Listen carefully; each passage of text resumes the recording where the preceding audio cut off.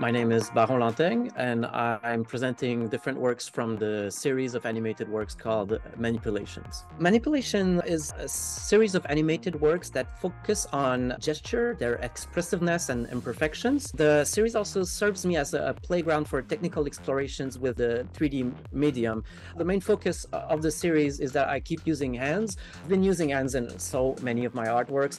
It's a very strong symbol that can mean so many things, but to me it mostly symbolizes work, the act of creation, the way we directly interact with matter. And also when it comes to the gesture, well, it's literally a language. I love to appreciate the subtleties of this expressiveness, the language of hand gesture, essentially. Overall, the theme that is recurrent in manipulation is how we interact with technology. How this technology forms a thicker layer that could filter how we communicate.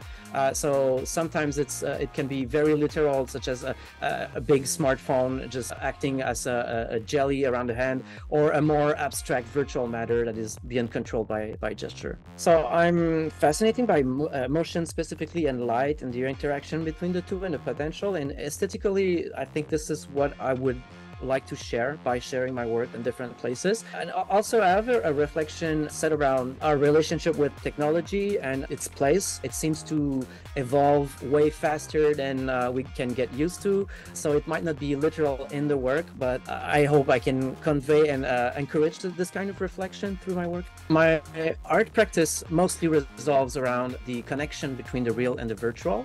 I create sculptures made of modified displays. I create also installations made of several screens that are connected to behave as a single window or opening to my virtual worlds. So I'm fascinated by this imperfection in the transitional state between these two realities, between the real and the virtual, that happens when we consume digital content in our daily lives. I use motion capture gloves to interact with my virtual systems. I like to use the imperfection and expressiveness of the gesture to drive my virtual animations. I like that when I wear them, I'm literally connected to the computer. Like, there's a very retro futuristic feel to that. I'm fascinated by how our reflex as we use technology is to bend to it, as opposed to the other way around. I feel like it should be the other way around. It should adapt to us. So I try to convey that in my work as well. Is like, should we keep bending until we figure it out and figure how the tool should work, or should we redesign the tool constantly?